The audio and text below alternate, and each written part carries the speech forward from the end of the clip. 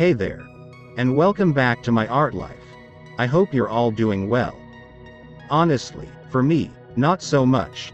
I have been receiving negative comments for weeks now regarding my posts on crayon art, and I'll be sharing them with you today along with my thoughts about it. I never thought that an innocent art channel like this one would get comments like those, so it threw me off a bit and caught me off guard. I mean, is this really a thing now? Because it's just surreal for me, and I think it's absurd. I'm not sure if this sort of thing normally happens to art channels, so if you've had an experience like this, I hope you can leave a comment and let me know how you normally deal with it. Your comment would also give me much comfort because right now, I feel like I've been singled out, and it is all because I posted a picture of my art saying it was made using crayons. So I hope you can give me some advice on this, and share your experiences on these type of situation, and what did you do? Because I'm not sure if it was right for me to just ignore them. I just think it's the best way to deal with it so as not to add fuel to the fire, so to speak. I honestly don't get it, but I was called out for making fake art. I don't understand how they came up with that conclusion just by looking at my post, where my artwork is shown alongside crayons. I'm just thinking that maybe they've also tried using crayons in the past, and it didn't work out for them. Crayons do have a reputation after all, for being hard to use due to it being too waxy.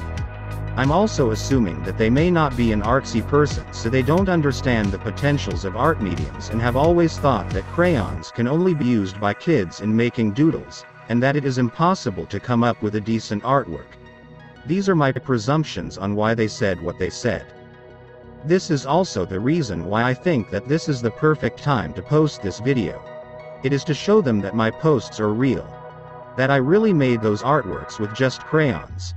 I was thinking, maybe they didn't believe it the first time because it was a photo, and maybe now they would think otherwise, since this is an actual video where I show the process from start to finish. This is the proof that what I do is real.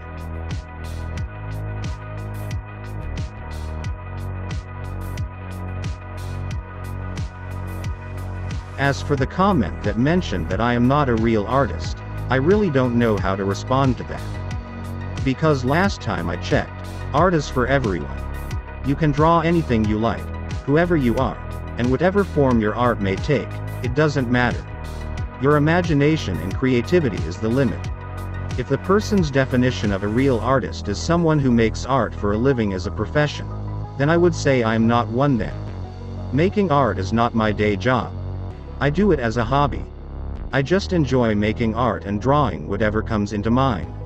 It's my way of expressing myself. I've also received a comment suggesting that I should stop what I'm doing. And with that, I would like to apologize. I'm sorry. I can't stop. And I won't stop just because someone says so. Just as a line in a song goes, don't take nothing from nobody. Yes. I think that's the best thing to do. I'm enjoying art so much, and I won't let anyone take it away from me, or stop me, just because it displeases them. I love making art because it teaches me a lot of things and I also learn more about myself. I learned my capabilities and limitations. It taught me that new things can be learned if you put your mind to it. It gave me the virtue of patience, that things do take time. And rushing things would result to either mediocrity or even failure to achieve the end result you set out in the first place. So each and every artwork I make is my journey in learning. Every artwork has value and meaning. So I'm not going to stop what I enjoy doing anytime soon.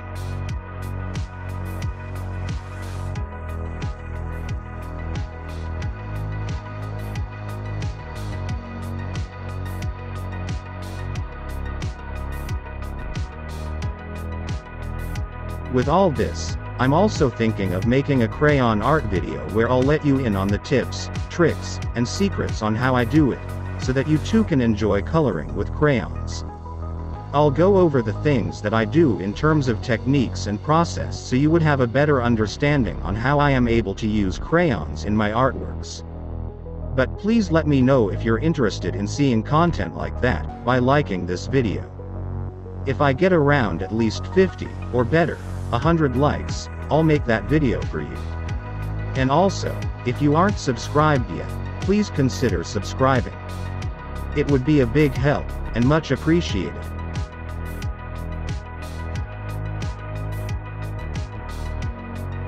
I'd also like to thank you for hanging on, and making it up to this point.